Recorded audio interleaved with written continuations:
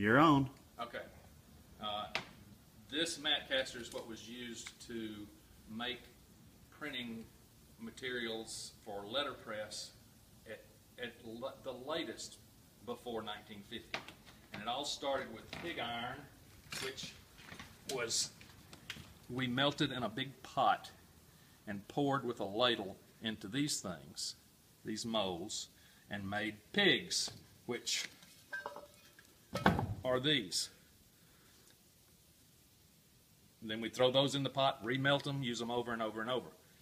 The molten iron was then, pig iron based on lead was then used to pour into this mat caster to make images on a surface that the ink could be rolled onto, the paper pressed to, and then printed. Here is a piece of movable type. It's a T.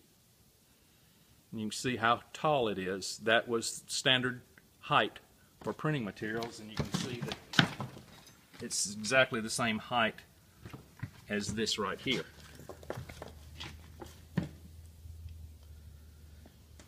So there were mats, which is short for matrix.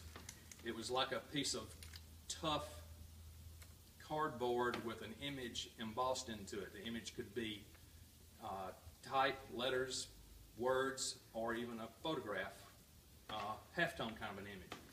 That was laid on top, kind of like this, right here,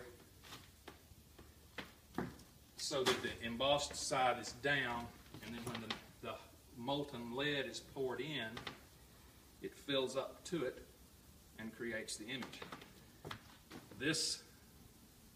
So you get this all set up with the images in place and everything in the right place, and then you would pull this down. This weighs about a ton. Pull it down, lock it in place.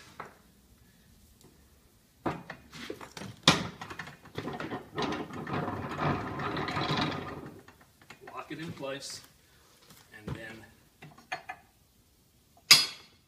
release it.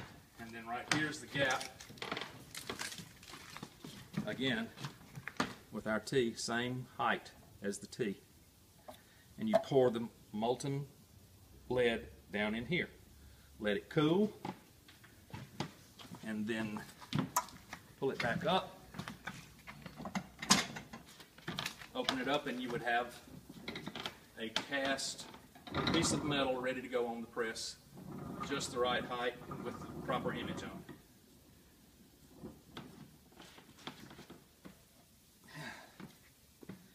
Now all we have to do is scan a photograph and upload it to Greater Georgia Printers. So I will be salvaging these legs to make a coffee table, to turn my heritage into a piece of furniture in my house. Thank you for watching.